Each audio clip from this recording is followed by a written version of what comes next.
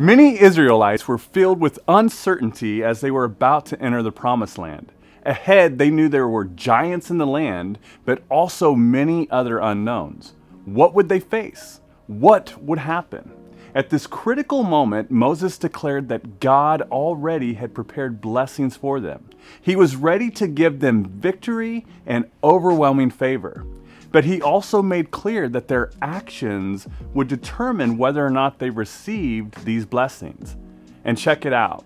Obedience for them, as in our lives today, didn't mean living an absolutely flawless life, never making a single mistake.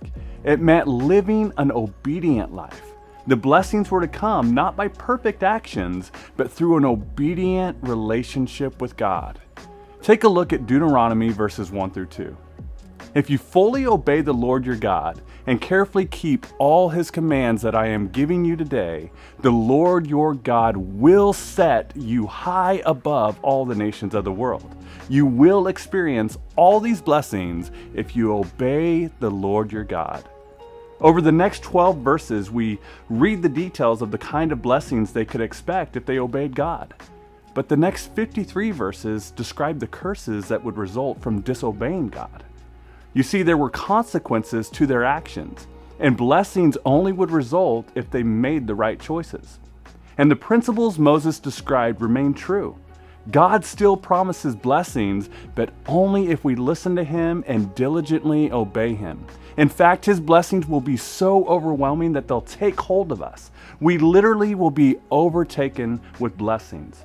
That's how much he wants to bless us. Every day we have important decisions to make, and if we obey God and make the right choices, we'll be blessed. But if we disobey God and make the wrong choices, we'll suffer the consequences and fail to receive God's blessings. So let me ask you, do you want God's blessing in your life? If so, start today by committing your life to him. Make Jesus your Lord. Fill your life with his word and seek to obey him. Listen carefully to the leading of the Spirit and know that God longs to bless you.